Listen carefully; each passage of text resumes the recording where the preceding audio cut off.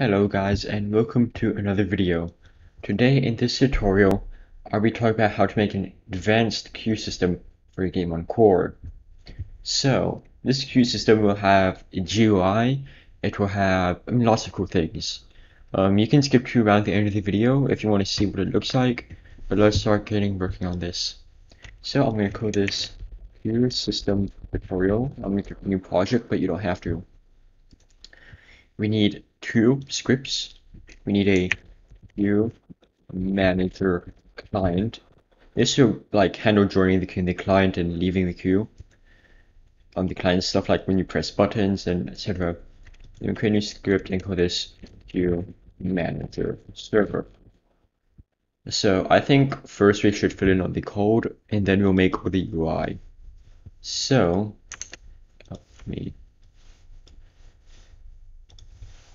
So here we have the queue manager server. So we need to have a variable for the queues, so local queues equals equal to store player IDs, queues and player IDs in them, all that kind of stuff. Then we need a basic function that's say local function for join queue. So this is for when a player joins a queue. We're going to want the player's name that's going to join it, and the ID of the queue they want to join. And let's also connect it to an event. So events.connect for player and join queue. Oops. Queue into the Java join queue function.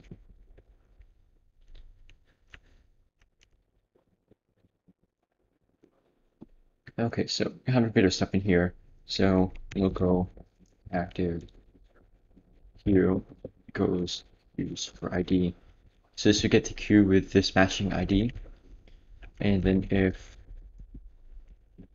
not active queue. So if this queue is non-existent, then we're actually going to just make it.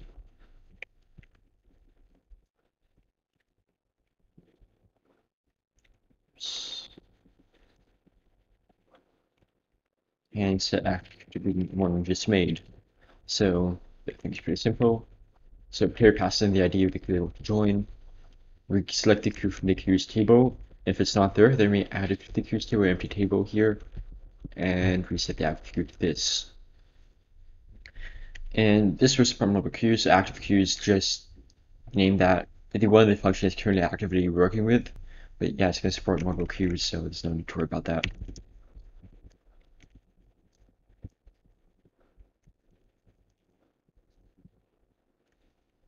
So what we're going to do now is we're going to check if the player is ready to queue.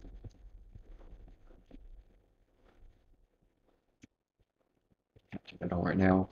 But so it goes to all the queues, and if the player number one is a player, then we should end. Since the queue only supports two players, then once the second player joins, then the player won't actually be able to join more queues, and they're just basically sent to the game or whatever. So there should not be any need to worry about that. We can also add or speed up player 2 equals player, etc. If you want to support multiple players, then you can do that as well with a bit of code modification, but it should be pretty simple. And then if active queue dot player 1 and the active queue dot player 1 not equals to player. So if the queue already has player 1 and it's not this player, so this other player that joined the queue first, then we will do active queue dot player 2 equals a player that wants to join the queue. And then let's call the start queue function. We haven't made yet, but we'll in a minute. So else active queue dot player 1 equals player. And those can also call the update clients function. It's to update the client UI. So you have to make both of these functions as well. So let's make the start queue function. Function start queue. And this needs to be the active queue. And then we can just do local players equals active queue dot player 1 active queue dot player 2. And see if you have like 3, 4 players, so the should still be pretty easy to change. This part have to be changed a little bit as well, but for the sake of the tutorial, we'll be focusing on having 2 players. But like if you know some new way, you should be able to adapt it to multiple players or even infinite amount of players pretty easily. Queues, maybe not infinite, but like a set amount, like 5, 6, etc. Queue. This name is to delete the current queue, so this queue no longer exists. So I can't run it anymore. Get the clients,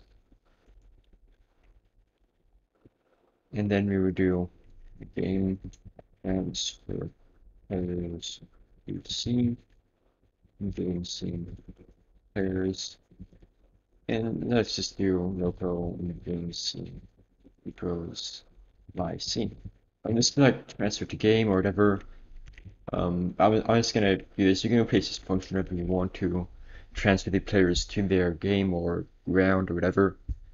You can look through the API in different ways of doing this, but I'm just gonna use transfer to scene. And then local function update.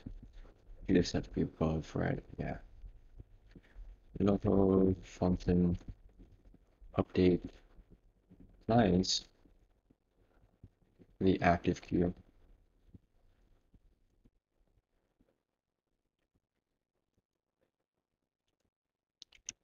It's gonna be and what we're gonna do is local data to send. I mean, this is gonna be one part where we probably actually might not be infinite players or something because the event broadcast is gonna be limited. But we're gonna do a little bit of stuff to optimize this. So for K, do in pairs, use do nope, not updating Windows anyways. If object dot is added to player 1. And this is double checking that the player is still there. In case the player like isn't there, whatever happened, maybe the player somehow died or left. Um, then we're just gonna, delete the queue just to be safe. It's a quick way to do it. It might actually be better to put in a different function, but we just have to do this object is valid check anyways because we don't want to have any potential errors. So I'm just gonna put that there. Data to send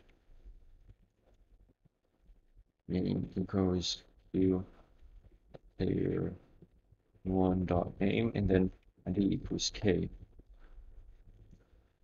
And so I'm pretty sure event broadcasting coordinated to like 1 KB or something.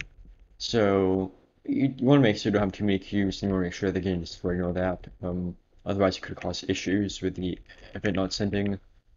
So events dot broadcast to players update here. Let's just send data to send.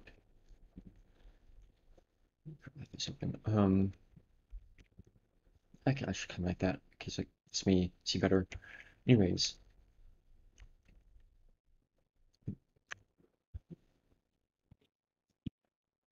Actually, sorry about the cut. I'm just gonna go back to here now. So I remembered to up my video resolution and zoom in a bit so you guys can see better. So in case you missed the code from the previous section, you can see it now. I'll leave it on for a second. So we also want to have a function for deleting a queue. If a player wants to delete the queue or something, the local function delete queue player ID. So taking a player in the ID of the queue they want to delete. And local active queue equals use for ID if player equals active without player 1. So this will double check that they're not trying to delete someone else's queue or something in case someone makes like a quick throw. Then here, so someone is trying to delete someone else's queue. this might be a bug, or it could actually be someone trying to break something. So I can punish a player somehow, maybe trying to use hacks, but I'm not gonna go into that. I mean, could just be a bug. If that happens, it's unlikely, but I'm just gonna leave that there in case you want to do something with it. Here's for ID, because no, they just update the kinds. Pretty simple. You also want to copy this and then do delete here, delete the queue. Once again, pretty simple. And then we're also just going to want to have a quick thing for when players leave to clear any of the active queues that they may have started. In that player left, event, connect, function, player. I'm just going to use an inline function for this because it's easier, I guess, for K. Not sure why I put out there. K queue in pairs is 0. If queue.player1 equals to player, then we do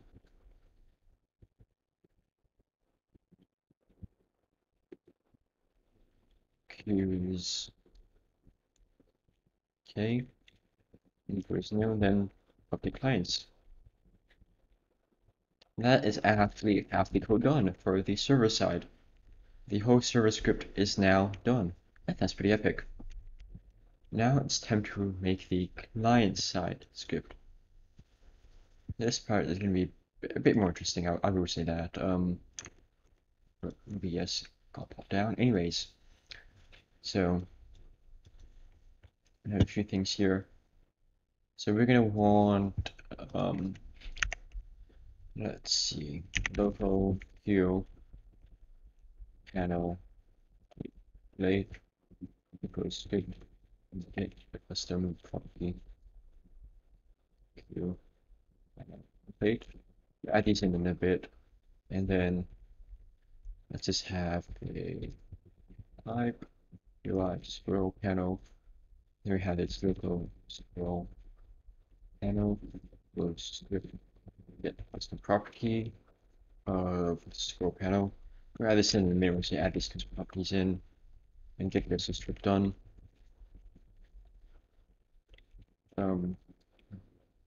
Then my UI button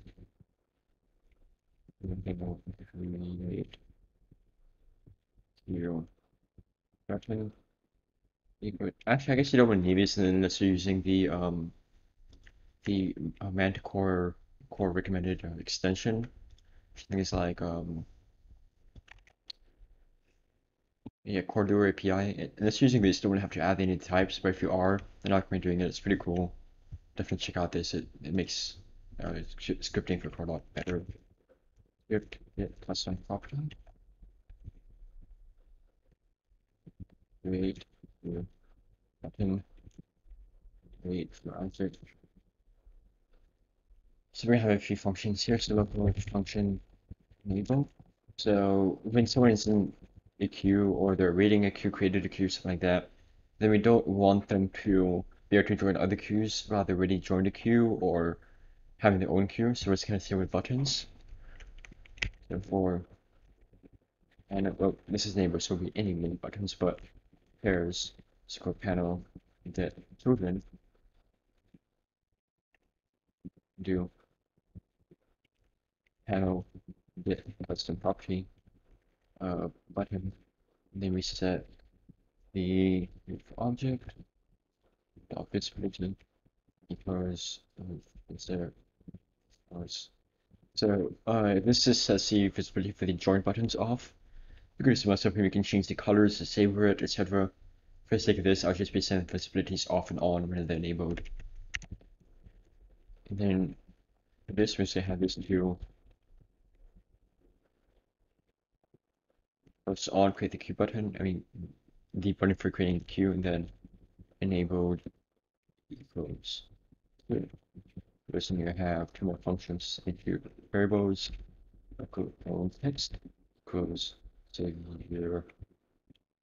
I cannot type right now. awaiting payments. Then local enabled equals true. In comment this, we also need a function for disable, so let's do 7i. You can just basically move this to off, false. But we don't want to do it on our own queue, so if panel get present property of button read for object text not equal to delete.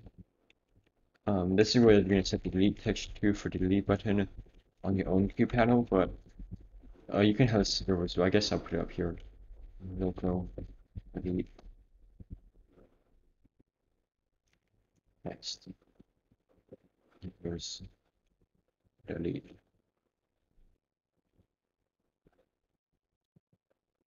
Emphasize the delete text, and that'll make it better. Okay, so now we need the other things here. So let's have a local function. Leave here. We don't need the first thing for this thing. There's just a button. Just need the ID. And then just do stop broadcast. It's basically deleting a queue. If you created your queue, you don't want to be in it, you just want to join someone else's queue. This function be called. This button. And just enable everything again. Let's have a control queue. I'm gonna disable stuff because there's probably still gonna be a few seconds in between joining the queue and being sent to the game, so it's best to have the queue not be able to click any other buttons in the time that's being done. So it's gonna disable stuff again. Oh, I thought it made this disable.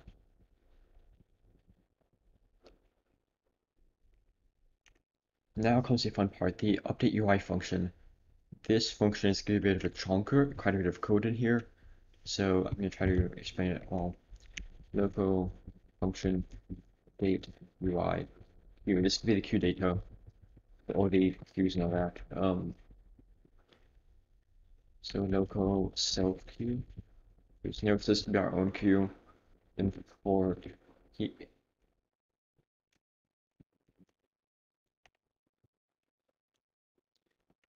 for key pairs of queue to if p.main equals game.fit local clear name.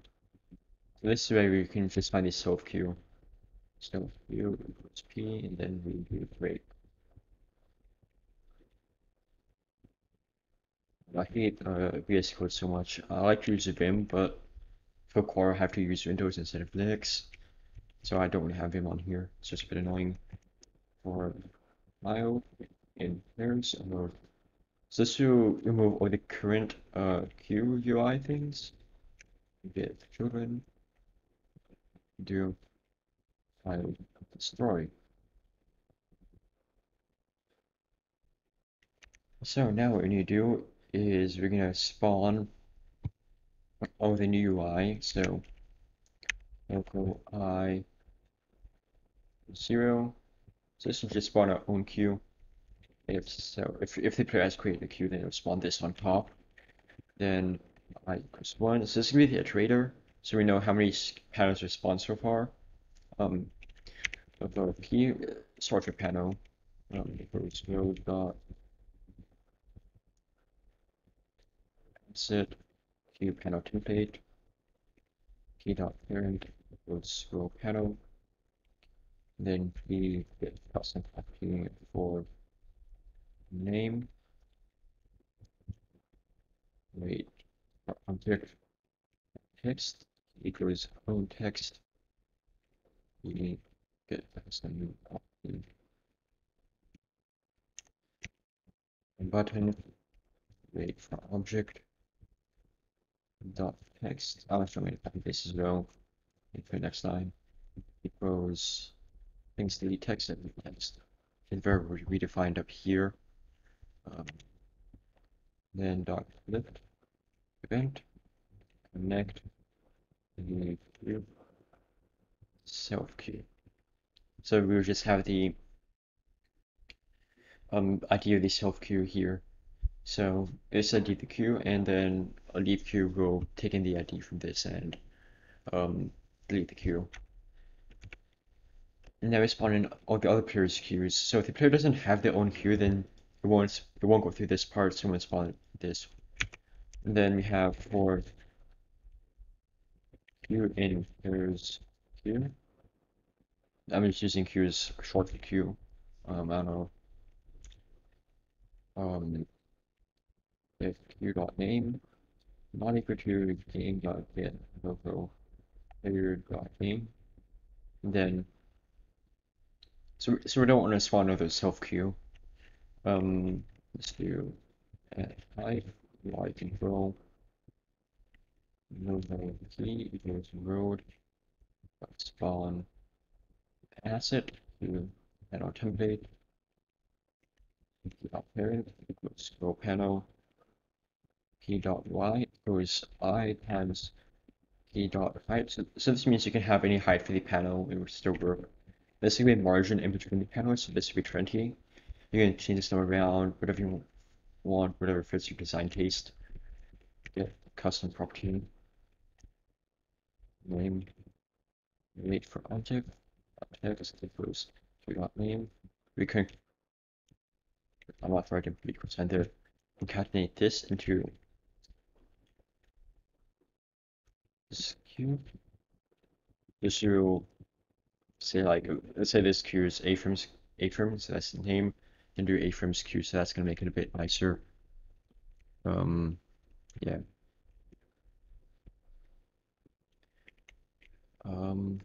Capitalize P there for some reason. I don't know why. P get custom property of button which object. That at the bottom there as well. Next equals roll. I like double quotes more, so it's gonna go like that. Connect event, connect doing here without ID. So when the person clicks the button for this thing, it will join. We'll call the join queue function with the queue's ID. And then I equals I plus 1. And then if not enabled, then so if it's disabled, we don't want to have the things visible for a short amount of time, whatever. So it's gonna do get custom because the queue will be disabled right once you create your own panel in your own queue. So everything else will be disabled, so you can't join any other queues. So if a new one is when it's reloaded, if the UI is reloaded, we don't want it to be enabled again. So it's gonna stay disabled. Which I can just do.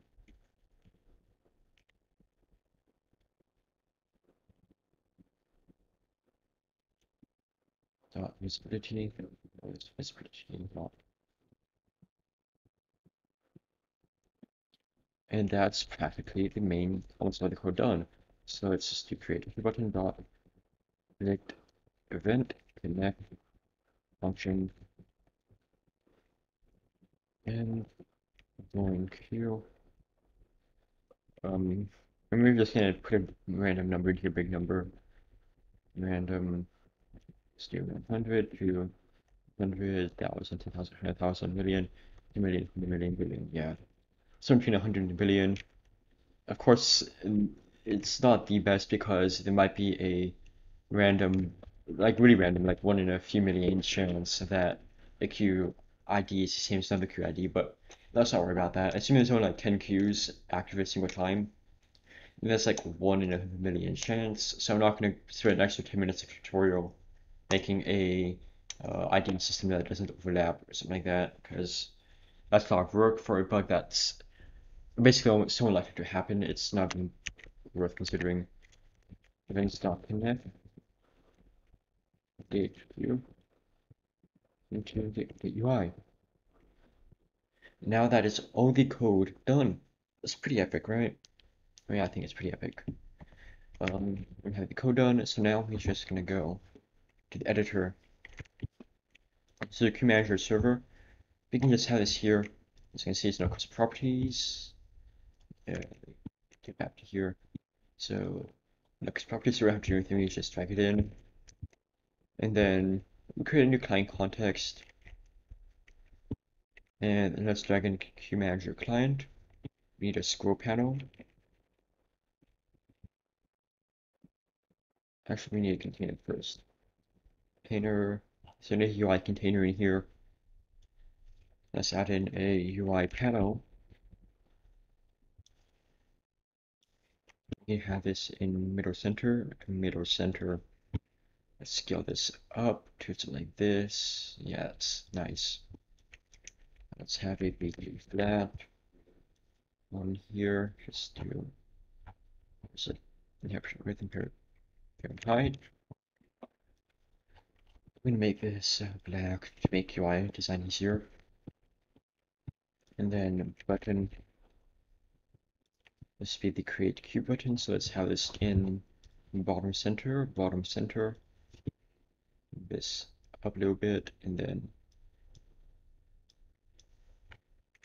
create queue. Create queue.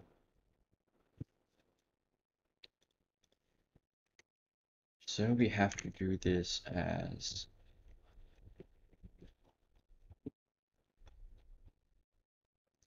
a create queue button. So we're just gonna do create queue button,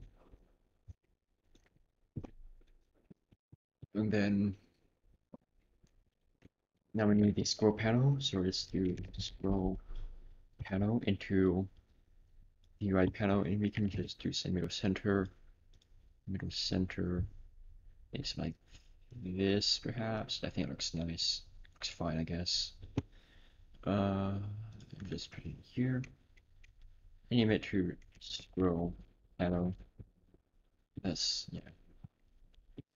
Then we also need to get a UI panel. Let's drag this into the scroll panel. Drop a background on it. Try to do in here parent width, and let's give it a leave it default height. We can play around with this however you want. This will be the panel for everything, and then let's do next box. There we go.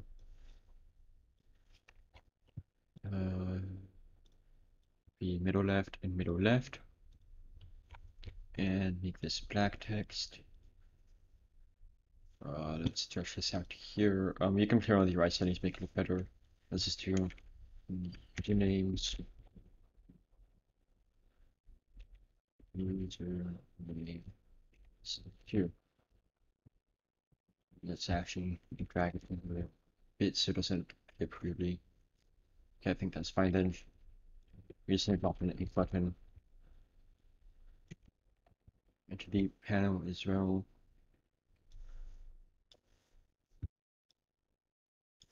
These should be like the middle right and middle right. Actually set the X offset back to 0.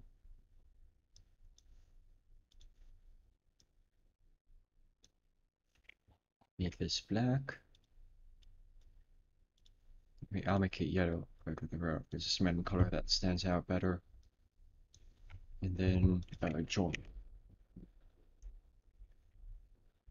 I think this is a beautiful UI. This is the best UI course I've ever had. It's like really good UI, but it doesn't matter. So this will be easy to change. Raise the button, and then you can have I think name, right? Name, yeah. Then create a from this to hello template. And then we just go to here, drag and drop this in. That's what we need. We can test this out. What you also need to do. So pretty good script, but we can just like I'll have this UI dot set cursor visible. So what you could probably want to do is have like kind of trigger overlap, set this to true, something like that. But let's just test this out locally. Create queue, delete. Let's just fix any quick errors that come up. Yeah, I knew there'd be a few.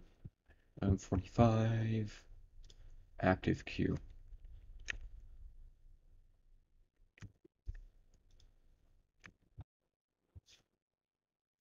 So if we let's see, so let's delete queue here, leave queue for ID, self queue.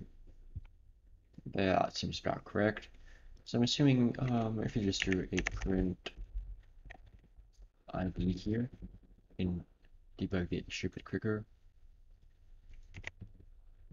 Oh, just sending in the oops. I wasn't thinking about that, so we need to send it so ID. Anyways, create queue, delete queue, pretty epic, yeah. Now if we do 2 players,